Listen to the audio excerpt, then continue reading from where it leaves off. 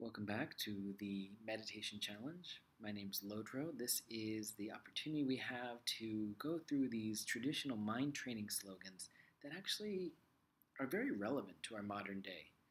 So many of them, these like little pithy practice instructions, they all date back to Atisha in ancient India, but so many of them still feel like he could have written them yesterday.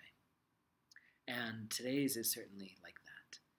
It's the 30th of all of these, and if you haven't seen the previous videos, you can go back on the youtube.com and check them out, but no need to, they stand alone as well. But the 30th is what your spouse will say to you when you take him or her to that same restaurant for the millionth time. The translation is, don't be so predictable. Right?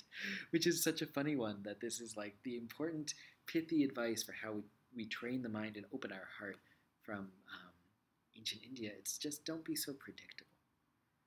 Now, the way it's often talked about in the traditional commentaries is that when we feel insulted, when someone has slighted us or put us down, instead of just letting that go, we store that. We like file it away in some very specific mental filing cabinet called resentment. And we just hold on to it for years, and it lives there, and it builds, and it builds, and it holds up a lot of mind space. And this is predictable, habitual behavior.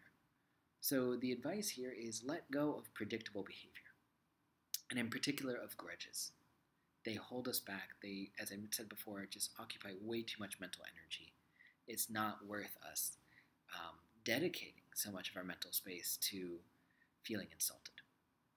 More often than not, when we are insulted by someone, it actually has very little to do with us, and just has more to do with their own carelessness and them being lost in their own head and their own suffering.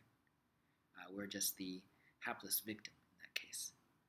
So the practice advice from Chogyam Trungpa Rinpoche, the Tibetan Buddhist teacher, would be that we would communicate immediately and directly with the situation. In other words, when something like that comes up, we lean into it. We either address it directly with that person, we talk to other people who need to be brought in on the situation, or we acknowledge that we feel insulted, realize that this person's suffering, and just let it go. Whatever it means to us in that moment, we don't just file it away and let it take up mental space. We deal with it. So here we're recognizing what actions, when we feel slighted or insulted, will actually be beneficial, and which will actually be harmful. So just taking this momentary pause of like, how do I want to lean into this? Instead of just defaulting to, I'm insulted, I'm going to dwell on it, I'm going to put on the blinders and just get into my own head. Letting that go so that we don't rely on the way things have always been done. And realizing that we could do something different. And what we do differently now might actually be a better solution than what we've done in the past.